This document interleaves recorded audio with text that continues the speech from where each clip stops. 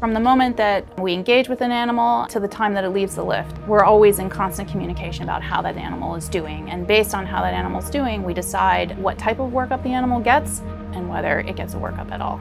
That's really what I want to have come through when we talk about how we're monitoring the wellness of the animal when it's on the lift.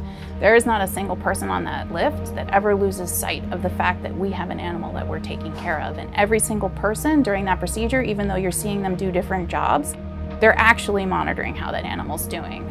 Brett is constantly adjusting things, and he's checking to make sure there's still responses when you tap the gills or when you tap near the eyes. Anyone who's near the belly is reporting if there's any changes in color, and DJ's constantly giving information about muscle tension. It looks like there's all this activity, but you don't realize that there's a huge amount of communication that has nothing to do with the science that has to happen and only to do with the animal and how it's doing.